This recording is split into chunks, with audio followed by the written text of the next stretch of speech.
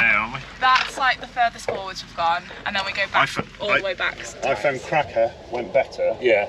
With the cars slightly further forwards and under sheet. Oh, okay. Yeah.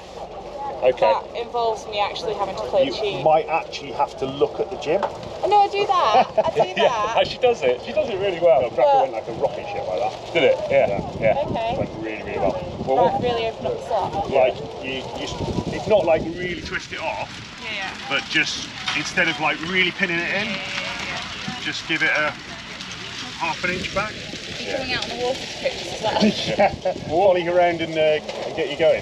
What we've been doing is, because the sheet load, it's been quite windy, isn't it, the last couple of days, so we've been leaving that cleated, and then the Ellie's been blowing the cars, and so that's been opening the Twisting it opening the feet. Yeah. So well, we want point to put the car on, and then over the waves. So that way I don't have to look around putting the gym in there.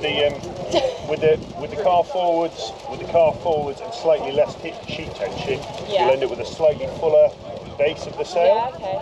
Okay. And just let it twist a little bit. It should be like a two-hand pull in, rather than like try and break yourself. You don't have to make your hand bleed.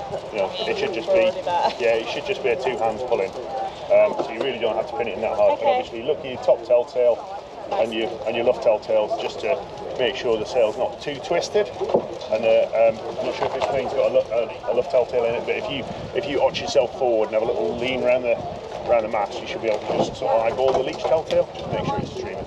We've got a little window, haven't we? Yeah, a left window on that. We look at that quite a lot. That's what I look at. I have had a few looks at it, once or twice. And that telltale just wants to be on the point of stalling. Okay.